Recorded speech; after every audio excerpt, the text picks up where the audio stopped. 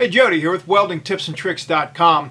Today we're TIG welding some thin aluminum. Not like tissue paper thin, but thin enough to pay attention to some things. 40 thousandths, 1 millimeter thick aluminum, and therefore we got to talk about tungsten size, filler metal size, AC frequency, and some things like that. So I'm going to weld two outside corner joints using two different machines that are laid out different on the face panel.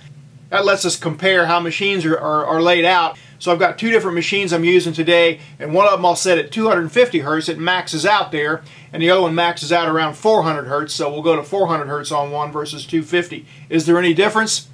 In between those two joints, I got a little intermission for you because a slider job came in. It's TIG welding steel, and I'm just building up a slot kind of down in there deep. So I've got to run my tungsten out there pretty far, and so I'm using a number 8 gas lens to do that. So I'll include that today for the intermission, and I just burnt my hand on that part actually just a minute ago, and it's smart right now.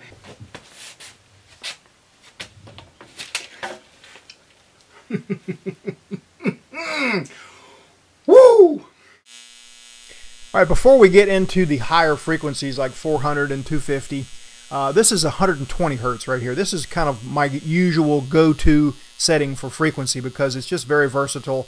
It welds, it focuses the arc more than a regular standard 60 Hertz like transformer machines do, but it doesn't have an annoying high-pitched noise, and it works good. Again, this is 040 thickness, 40 thousandths, 1 millimeter roughly, 60-61, and outside corner joint, so I'm going to get a tack on this thing. And at 400 Hertz, it really allows you to puddle a really small area. It seems like anyway. But then I have this 1/16 1.6 millimeter filler rod, and that just makes for a bigger tack than I really needed. So if you don't have too big a filler rod, doesn't matter what frequency you're using, you're not going to take advantage of it if you don't have the right size filler wire. Again, we're maxed out here at 400 Hertz. AC balance sets to 60, and here's why. When I tried to set it to 70, which is what the machine actually calls its expert or sweet spot mode or whatever they call it, it just crapped up. So that wasn't enough cleaning action. That could have also been some slight contamination of the argon, but it needed 60% balance to run a clean puddle, and I'd rather have a clean puddle than anything. I set the start amperage to 3/32 electrode, even though I'm using a 1/16 because it stuttered a little bit when I set it the other way. And I'm using triangle mode on the wave shape, or waveform, whichever one you call that. A 1/16 electrode, slightly tapered, and just letting it ball kind of how it's going to ball. And like I say, I've got this thing tacked on a angle block. You can see the little ports there. If I want to put argon on the back of something there, I can do that. Typically you don't need it with aluminum, but it definitely helps to have backing. A piece of stainless steel angle iron, even a piece of steel angle iron that's been cleaned up, or a big heavy piece of aluminum. However, sometimes that actually provides a little too much chill. But here's the bead at 400 Hertz, 60% AC balance. That's actually 60% EN. A lot of machines are labeled, backwards from that, where 60% would be 60% cleaning or 60% EP.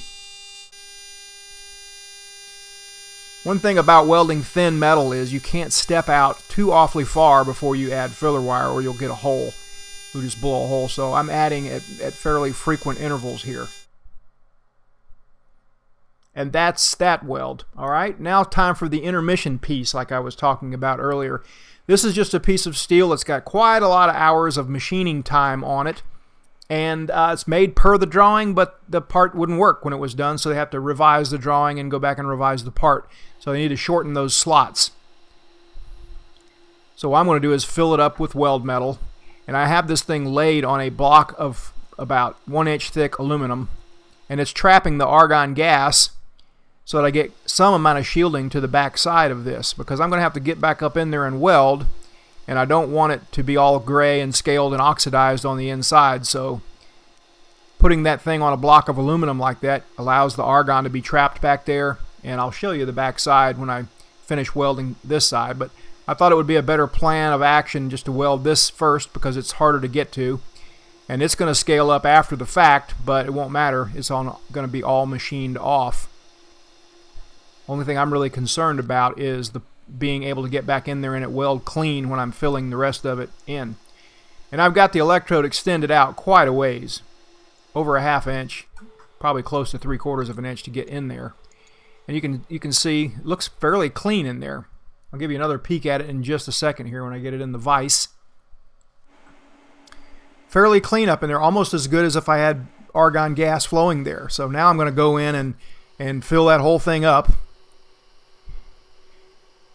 I'm using, in this particular shot, I'm using only about 100 amps. And it's taking it a little while to heat up. The reason I'm only using 100 amps is because I went down to a 1/16 electrode for this. I welded 1 or 2 of them with a 3/32 electrode, and that did better actually at about 115 amps. But waiting around just for a few seconds, it heats up and does okay. Keeps me out of trouble anyway from getting too hot. So I've been camping out on this thing for several seconds now, and I can see it kind of getting a little squirrely, so I'm going to back off and let it cool for the entire cycle of the post flow, which is about 15 seconds. And then we'll get back in there again. I'll do that every time pretty much you see a frame change here. That means I stopped and allowed this thing to cool for several seconds and allowed the argon to keep it shielded so that the metal continues to flow pretty well. Sometimes you just have to take your time. I actually probably should have taken more time than I did, but you can see along the edges of the weld slightly oxidized, and you know, I'm going to have to be careful on touching that up so that it will all machine off nicely at the end.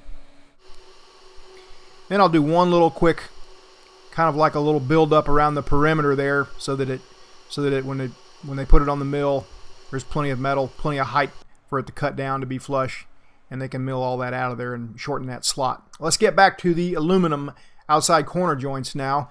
We're swapping machines here, and I'm going to use triangle waveform once again.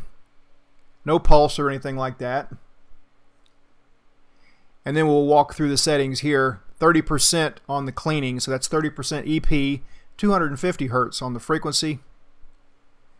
0 downslope because I'm using a pedal. 5 end amps, only 6.7 on the post flow. A little bit of pre-flow, no upslope. And this machine took about a little over 80 amps to do the same work. Same triangle wave and all that stuff, but who knows why. That's just what it took. Stuttered just a little bit on the start there. If I increased the start amperage, I might have been able to get rid of that. Had the same issue with the Dynasty when I set the start amperage a little bit too low. All right, this is going pretty well. I can't swear that the 400 Hertz was much better. Maybe a little bit better, a little bit tighter. See the Dynasty weld is on the top. And let's just before I let you go here, let's take a little run at running one of these with 60 Hertz with this machine here that doesn't have any of those settings. Just an on-off switch. Change the polarity to AC. Select the selector to TIG, and then amperage, and that's the only settings on this machine. And again, I am using 1/16 electrode sharpened to a point. This time, just for kicks, I'll take some of these scrap pieces where I was having some real issues with the cleaning setting and argon leaks and all kinds of things like that, and I'll try to put some tacks on this 40 thousandths metal without filler. And was actually very surprised at how easy it was to do that, even at 60 Hertz. So I think really a whole lot of the difference in frequencies gets overcome by human beings. I mean, you just kind of compensate for whatever you got in front of you.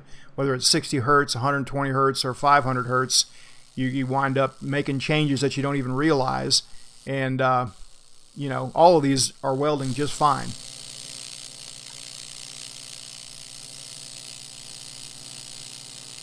It is kind of fanning out a little bit more. Definitely a lot more cleaning action because this Lincoln machine has got what's called an auto balance, so it kind of adjusts your AC balance on the fly. I think actually mainly according to amperage. But you see there's a much wider path of cleaning of that frosty looking area outside the bead. But I don't mind that. That just makes a nice clean bead. Gives me a little bit of forgiveness. All right, well, that's all I got for this week. Thanks again for watching. We'll see you next week.